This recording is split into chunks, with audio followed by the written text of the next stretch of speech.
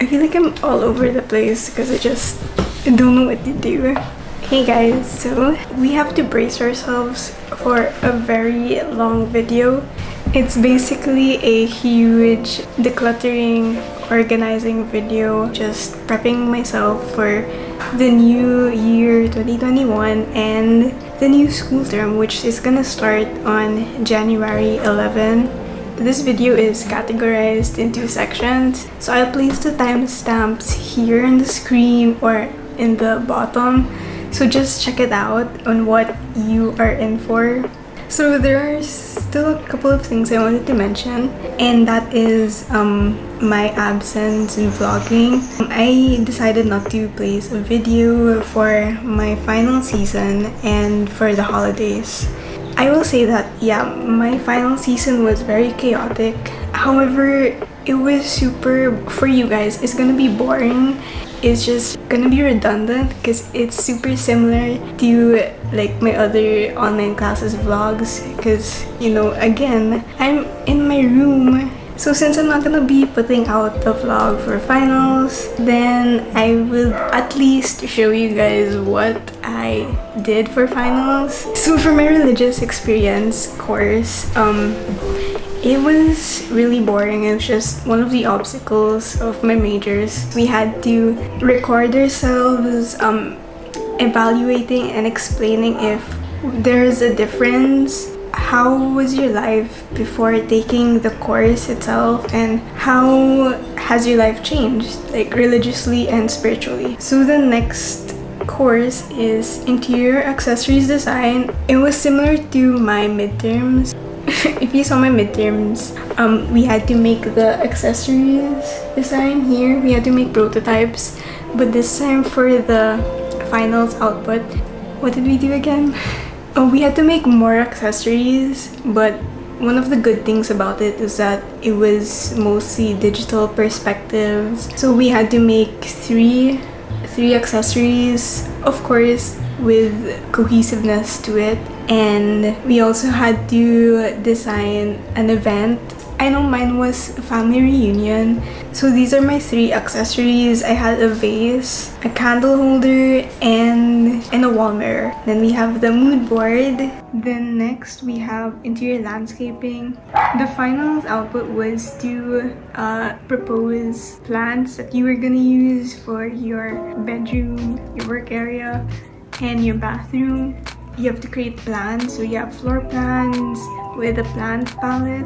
So kind of like a mood board, but with the plants that you were gonna use. I chose plants that would survive low light and can remove radiation. According to research, these are the plants that could do so. After that, you have elevations and your perspectives. Then, yeah, that's it. And then for the last subject, the subject that caused me a lot of pain, a lot of stress. So this is interior design 4. So final season was focused more on hotels. My professor in interior design 4, she was like prompting us to submit our hotel proposals for Asia's Young Designers Awards.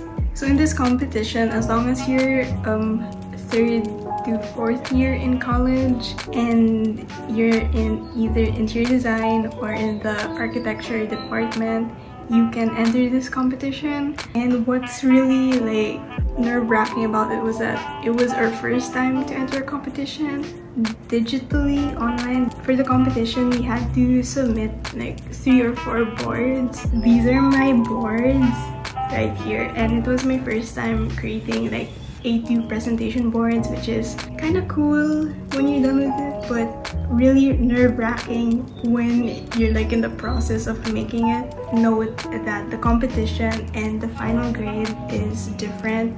The actual finals requirement was just to place the plans in different sheets. So you have your floor plans, your elevations, RCP, floor covering plans, perspectives, a lot of perspectives. And then you have your FF&Es, and then your research paper. Then you have your analytical frameworks as well, and you have your detailed drawings. So those are my finals, and yeah, that's it. I also wasn't able to film any holiday vlogs because I just really wanted to cherish my break. And we're gonna finally move on to how I organize my life, my chaotic self. So the first preparation was to get rid of the digital junk and make space for future junk. For my laptop, I sorted out all my outputs into different folders, and for my phone, I also sorted out my photos as well. In my phone, there are a lot of screenshots from like my school website because I look at my photos app a lot. So when I see that screenshot, I'm like, oh crap, I have to submit something. That was like the simplest preparation because I was just laying in bed. For the second preparation was to start journaling digitally and to plan digitally. I'm a visual learner and I don't know, I just like to write. So with goodnotes, I actually have a template already that I got from A Hong. I will link her down below. So this is like an example. So as you can see, like in one calendar, you get a glimpse of how your month was like, and as you can see, this is what my month looks like. And so I hope to carry that out throughout my year and the future years. It's like a substitute to my old physical journals, but this time I'm not harming the environment for wasting paper and ink. So the second app is Notion. I've actually used this ever since I was in first year college. However, I just realized that I wasn't maximizing the use out of it. The difference of Notion with goodnotes is that goodnotes will be for my creative and personal documentation, so journaling, while Notion is like for the dead serious planner, my second brain. So the reasons why I am doing all of these digital organizing and my setting up a digital planner is because 2020 felt like I wasted a year of my life. Looking back at it now, it all feels like a blur. I can't really tell you the specifics because my memory retention has deteriorated a lot, and I just wanted to thank all those channels that put out how to personalize your own Notion to your own needs. And I also wanted to like mention Twirling Pages YouTube channel because she made the template that I'm actually using right now. Welcome to my Notion, which I call Nikki's Moving Castle because I'm that obsessed with House Moving Castle. Again, I'd like to shout out to Twirling Pages' channel for the super organized template, which I modified to fit my life and my needs. The first aspect of Notion that made me hooked to it is its ability to add the fun stuff, such as quotes, icons, photos, GIFs. In this front cover, yes, I call it the front cover, as you can see by this T, it consists of links that will direct you to different pages of my Notion. And it's pretty obvious that I use a lot of illustrations and Studio Ghibli because I'll be looking at my Notion almost every day, so I might as well make it pleasing to my eyes since this is my second filing cabinet. So let's head first to the heart of this Notion, which is my home. I go here the most because it's my second filing cabinet or second functioning brain. I document and I get a glimpse of my general agenda. I'll go more in depth later on, but this is what I mean with general agenda. So I got my weekly tasks, and once I'm finished with the task, I choose to archive it, so like this, just because my memory is really bad and at least I get to see what I did in that Monday or in Monday in general. Below the weekly agenda is my classroom. So we have the school task tracker, and here I introduce my second fave aspect of Notion, which is their databases. And it lets you get really specific with tracking and organizing. There are different types of databases. You just type in the dash, the slanting line, and if you see over here, you scroll down and you see databases. So you can choose if you want a table, a board, gallery, or list, and calendar, or timeline, which is a new feature. Inline means that it's gonna appear within the page, but if you click on full page, then it will create a new page with a database in it. So let's go back to the classroom. In all databases that you make, you can customize the properties of each database. So the properties are the columns here. So let's say for my school tasks tracker, we have the name of the activity or the task, and then the due date, the status, if you've started or not, so you can choose here. Then you have the topic of your activity, and then the type. And you can just add more properties to fit your organizing needs. And what's so neat with the database is that you can open each row as a page. So let's say we open this one. Below that, you can place the instructions, specific instructions of the activity in case your memory is bad as mine. So yeah, and then you can just type whatever you want. Yes, you can also place more databases. You can get really specific with Notion.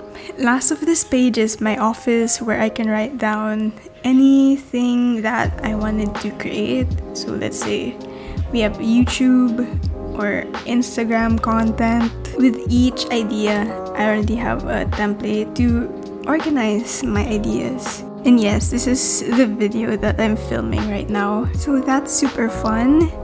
Then back to the top page, you can embed files, links, and Spotify playlists. I also placed my 2021 wishes here.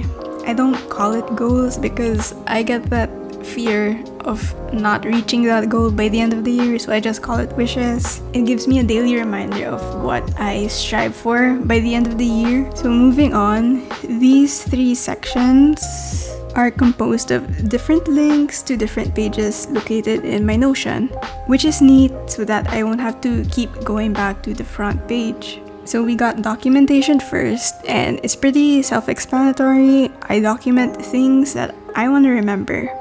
So we got the library first, and one of my wishes this year is to read more because I really miss reading. In this page, I get to track what I read, books that I loved or hated, so you got the ratings, and my to be read pile. I'm also trying to make a habit of writing my thoughts on what I read because it really breaks my heart when I try to remember about books I've read in the past, but I just can't remember at all. We got what's it about, how I discovered it, and then my thoughts. As you can see, I went full on ramble and became really specific so that in the future I could just go back to it and remember as much as possible. I almost forgot, but in databases you can change the view. So let's say so you got the table, right?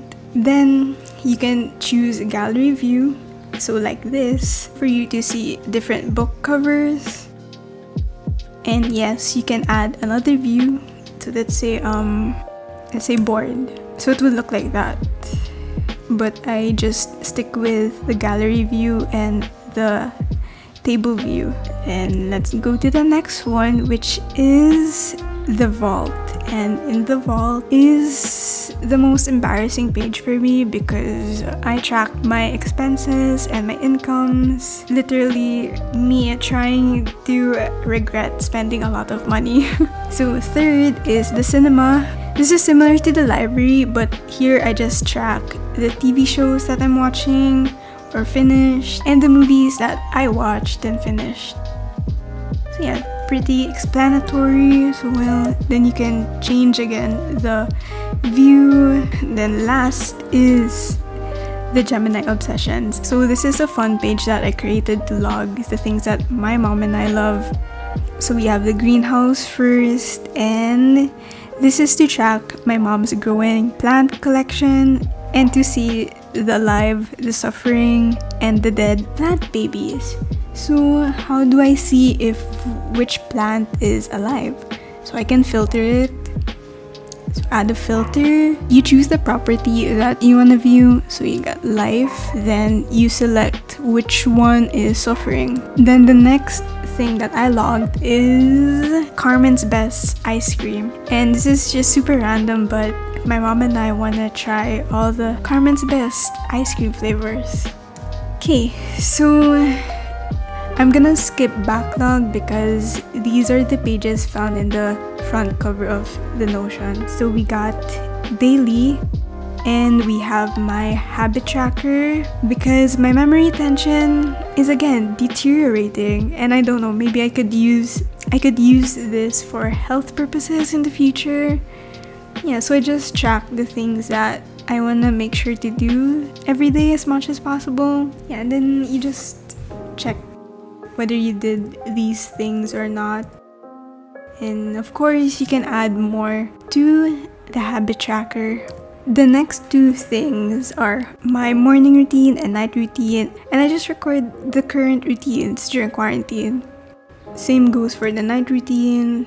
And then the meal tracker. So similar motive to the daily tracker. I just wanted to note my meals for the day, for the week. By the end of the week, what I do is that I archive it.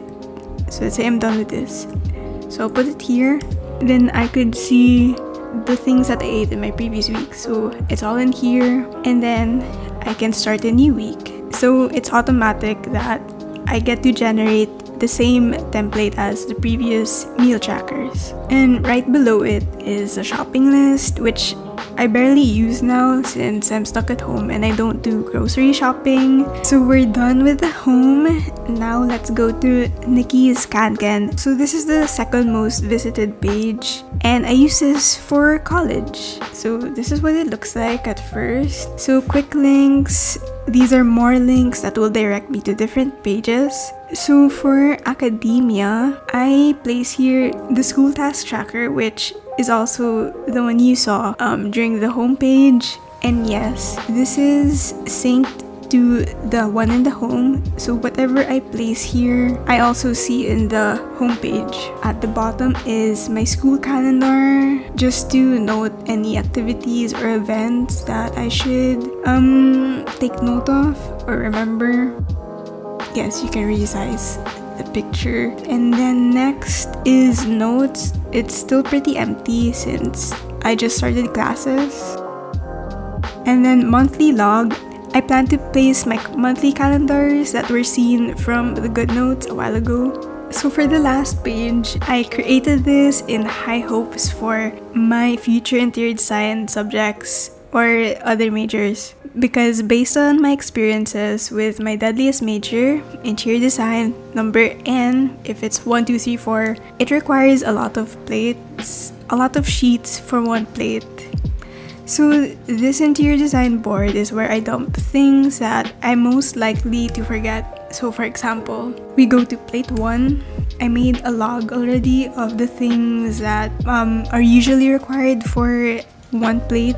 So we have concept paper, which I made a template already based on experience. So all I have to do is just fill out the things that I need to place. And then here we have mood board. You can embed a link of your mood board and then references. And here we have goals for the space. So for example, apply a sustainable design. So I'll be using this page to track down my sheet requirements here. So whether it's floor plan, RCP, floor covering layout, elevations, etc. And I hope this would be super useful because I could track the improvements I should make. And then we have FF&E. Basically FF&E it's a inventory of all the things that you're gonna use in your design proposals. And let me tell you, I hate FF&E so much because it can be really time consuming if you choose not to be organized. It's an inventory of things you'll be using in your design. So you got like product, brand, code, type, whether it's floor finish, wall finish, furniture, fixtures, appliances, lighting. I know there are still more, however, these are the things that are required by my prof. Then you have material of your product, if applicable, and then dimensions, if applicable as well, and then where you found that, and the location you're gonna use your products, and then of course the quantity, if applicable as well. I have high hopes for this to manage my project. So let's go back to Nikki's Kanken. So moving on, I also placed my class schedule here, and then along with that are my classes for the term. So these are more of like the specific things. So we got course description, and then the syllabus, then email hours, and your big projects. And then I also plan to embed any links or class lectures that my professor posted in my school website, because I really find it tiring to keep logging on and logging off just to access the files. I will show you an example. So here, like this one. Yeah, it's convenient. And then lecture notes, just open it, and then there, the file is already embedded, so you can just wait till it loads and then just scroll down. So on the left side, I note down my meetings and events for the week, and I can just add new meetings with the template already, so I just replace. And then right beside it is the school task tracker. Oh, this is the board view, and you can just change it up. So if you want table view, then you have calendar view. If this is what you prefer, you can do this view as well. I'm still not sure if I'm gonna remove this, but I will see later on. So we're done with Nikki's Kanken. So the next and last page for my Notion is an index. So we have reference. So for my future self, it's still empty, but as you can see, it's already categorized into different columns on the kind of references I would take note of. And then fitness, it's still untouched because I really don't have a clear goal on my fitness. And then words is just for me to track down like the words that struck me or the words that I like to remember. So I am someone who is not super familiar into a lot of Filipino words and phrases, so I'm trying to make it a habit to practice my Filipino words. Then next is notebook. Here I would make different notebooks of, I guess, different ideas that I have. And then meal tracker, this is what you saw a while ago as well. Then quotes, similar to words, but these are the quotes that I like to remember as well. And then wish list, and just place here the products that maybe I could purchase, but first I will think about it because I gotta save money for the necessary things. And then recipes, it's still empty because I barely cook. And lastly is a tarot database, and it was already here when I duplicated the template, and I find it really cool that I get to see the different tarots and what they are. Yeah, just something fun for the Notion. For sure, I feel like I would add more pages to it, but this is what I have so far, and hopefully this would manage my projects well. And let's move on to the next segment of my sorting out my life. So this is preparation 3. This is the part where I address anything in my room that annoys me. Welcome to the annual segment of me decluttering my room. So this is the second year. Last year I was with Gail, and I'm sad she's not with me. Not because I didn't pay her for her cleaning services, but of course it's quarantine. So I'm gonna like spin a wheel on which part I'm gonna start cleaning. So yeah, enjoy seeing me clean by myself.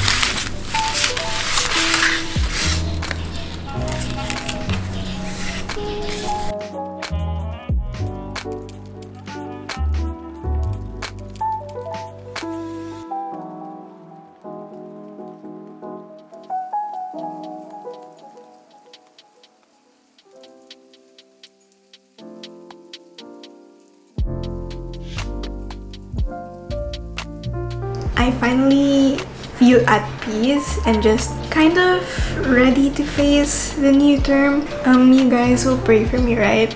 That I would survive this term. I'm gonna go end the video right now. Aware or not aware, I think this is gonna be a super long video. And let's just hope for like a good 2021. So until the next video, bye!